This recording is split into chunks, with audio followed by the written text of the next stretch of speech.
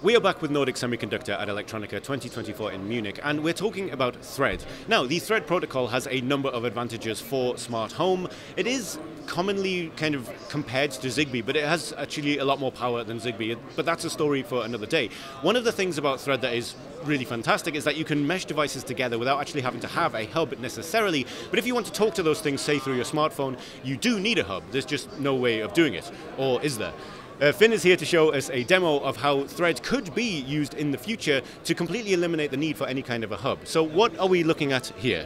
Yeah, so what we're showing here is a Thread demo where you can actually have a one-to-one connection between Thread devices.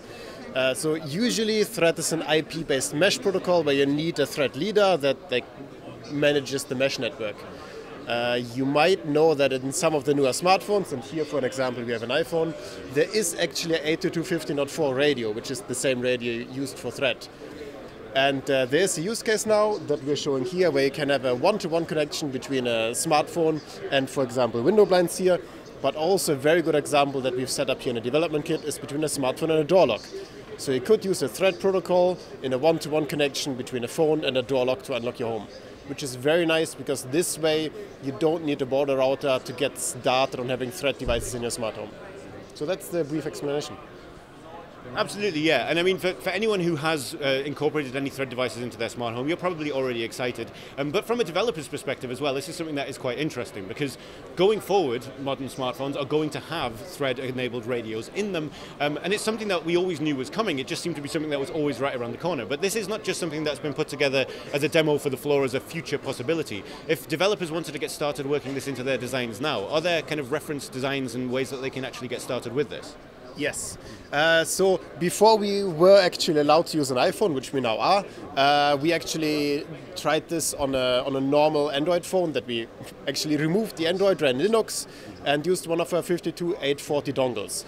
And that is something that anyone can use, and then you can just add Thread capability to a smartphone. If you want to learn more about that, we can help you with that. We're also in the process of actually making a blog about that specific thing. It's not out yet, but if you keep up to the Dev Academy blogs, Dev Zone blogs, I can probably also send the link underneath your video once we've done it. It'll take some time, but we'll have a how to do this online. But as many people who are watching this video will know, I do a weekly YouTube show as well. So when that does come to fruition and it is something that's available, we will definitely be coming back to it. But from a more consumer perspective, presumably now that this is something that even before you had access to the iPhone, you've been able to work on through your own designs. Yeah. This is something that is somewhat robust, and it's something you would imagine would be showing up in consumer designs relatively soon, right? So the very quick answer is yes, because if you know these window blinds, these are normal Eve motion window blinds. I think they've been on the market for like 2 or 3 years. So this is something that you can backwards compatible add to existing devices. So it's not something where somebody actually needs a new device for it. It needs to be supported on the phone side, which is the difficult side. But it can, the receiver side of this can be added to existing devices quite easily with a firmware update. And yeah, so what we're probably going to see is something like you buy new window blinds, they come with a remote, for example, so you can use that for Thread, but you could also use your phone. And then later on, if you actually go all in on the smart home, you get a Thread border router, like an Alexa, Apple HomePod Mini or a Google Nest something. They're usually Thread border routers. It's not like a super expensive thing. But then these same devices will be integrated into this self-healing, low-power, IP-based mesh network, which is, in my opinion, by far the best way to do anything in the smart home.